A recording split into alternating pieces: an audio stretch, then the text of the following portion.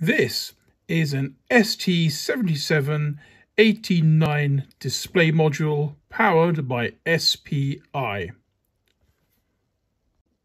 Here we have a Raspberry Pi Pico which is currently driving it.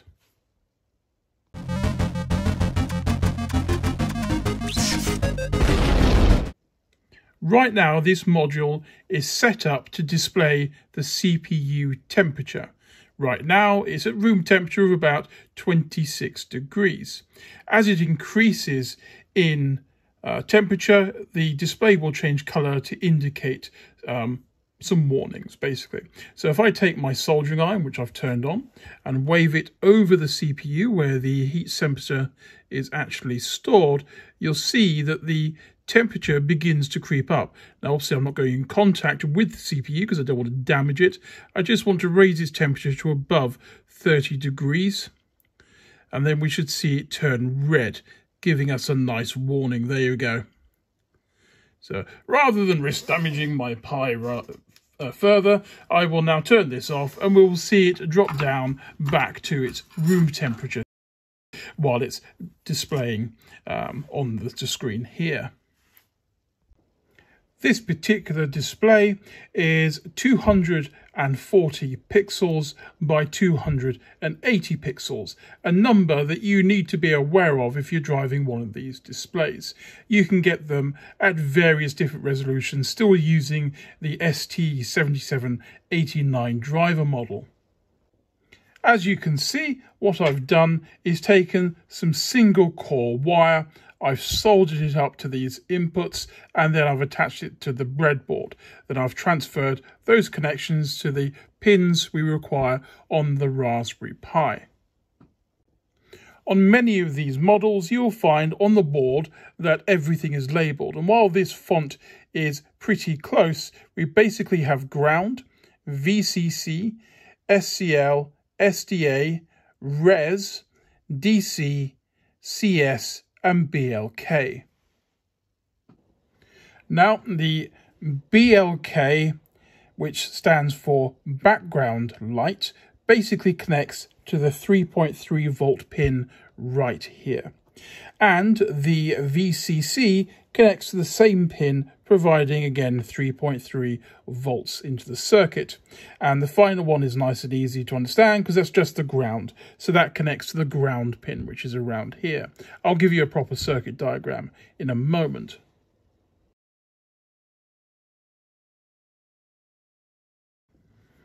So as I said before, BLK, which can also be BL, stands for backlight. This is simply turned on all the time so we can see our image on the display.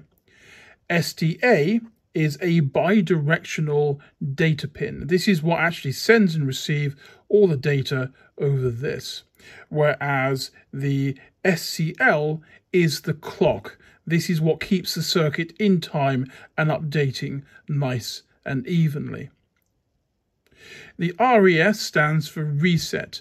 It is the reset pin or the pull-up pin, whereas CS stands for chip select.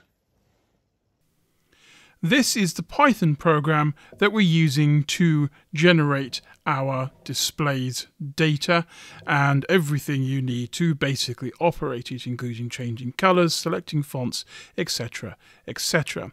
You'll find this block of code in the text description of the video so you can copy and paste it very easily. But with that in mind, we're going to run through. Now you'll notice that everything I have is very detailed and very commented, so you could literally just download the source code and have a read through it and gain an understanding. Now the first thing we need to pay close attention to is the pins. This is where and how we connect everything together. We saw on the board that we have CS, DC, Res, SDA, SCL, VCC and ground. These are the pins that you connect them to. If I put something like ground, then it will work with any ground, but I have specified a very specific pin for you if you want to follow the same setup that I used. If you ever want to know where to find a Raspberry Pi pinout, just head over to Google and type in Pi Pico pinout and select any number of these images.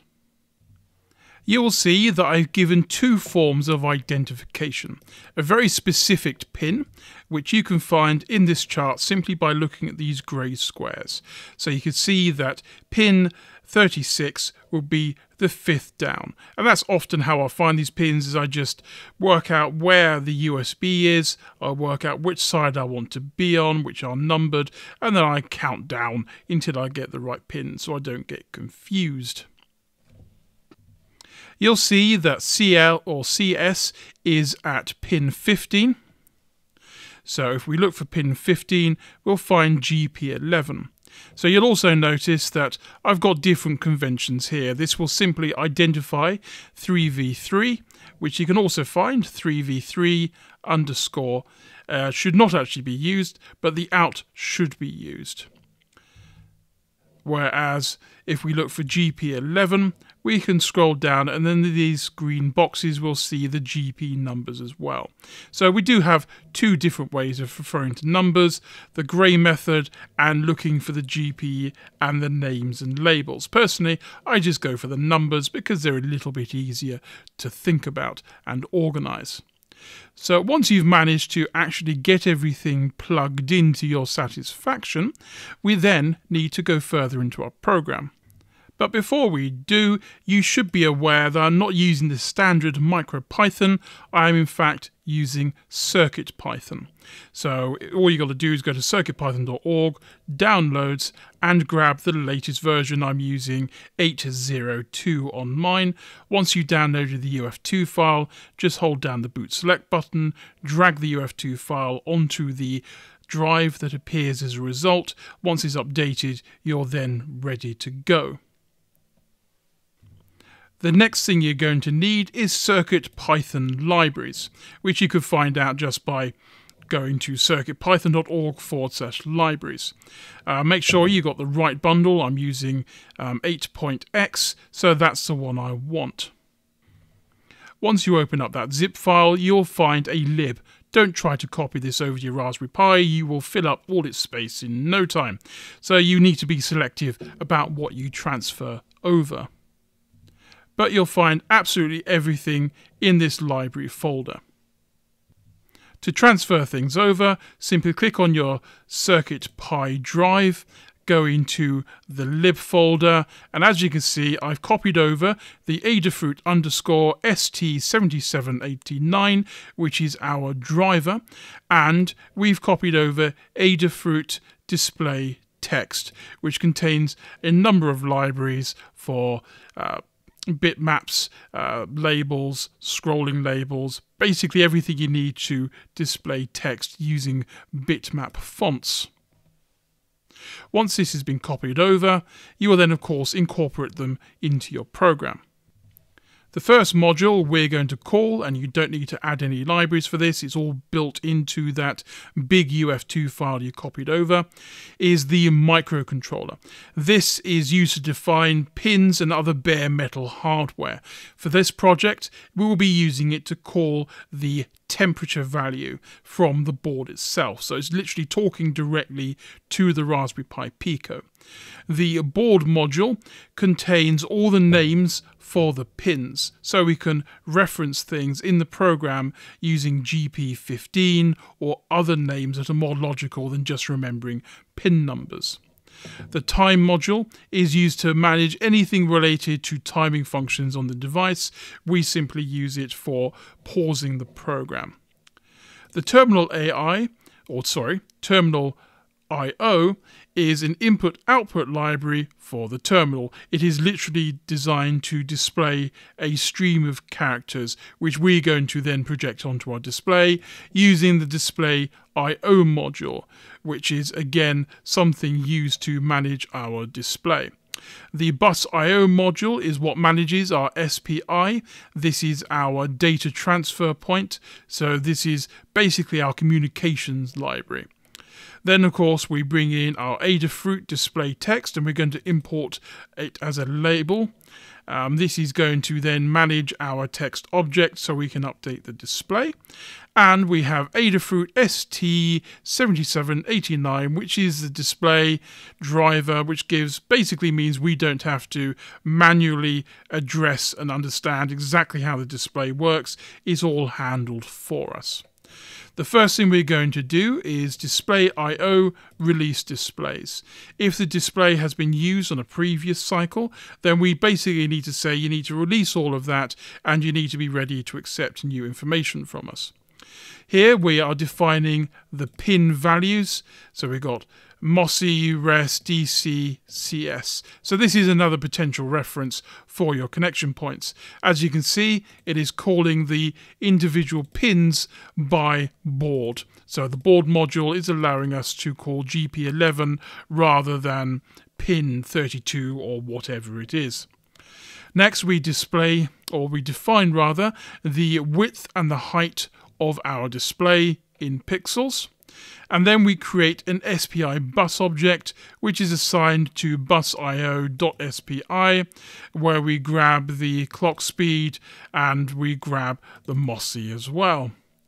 Then we have display bus, which is calling our display I/O 4-wire protocol, where we get to set the baud rate, we get to send where the commands are going to, we get to set the chipset, and we get to set the reset as well. We then create a display object, so display, and we set it to our driver. We're setting the display bus, the width, the height, and we're setting an offset of the display itself, just to make sure that it's not going too far into the corner of the screen. Next, we're going to create an infinite loop that keeps our program running. We're going to create a string object called CPU temp, and we're going to give it a new line character, allowing us to combine everything into a single string object. And then we use the str command to convert microcontroller.cpu.temperature into a string that we can display. We set the font using terminalio.font, and then we start our logic statement. We simply ask if microcontroller.cpu.temperature is below 28, then we set the color value to green because it is nice and low. And then we go else, set it to yellow because that means it's not below 28, it's above 28, which means that if it's still below 30, we want to set it to yellow as a warning color. Then we use this next stage of logic, basically asking, is it over 30 degrees? If so, we display the text in red as a nice warning color. We then create a text area where, of course, our text will be generated and created, and we use the object label to create a label. We give it a font, we give it the text we created, we give it a color, and to size the text, I set it to 3, so it's 3 times larger than normal. Next, we need to work out where to position our text, so we go text_area and we set this property to 1/4 of the width. Now, you could calculate this a lot more accurately than I have, but I'm just ballparking it, and this is good enough. And again, I'm going halfway down the display. I could then subtract the height of the text and make it actually center, but for these purposes, this is good enough where we can see everything that's displayed.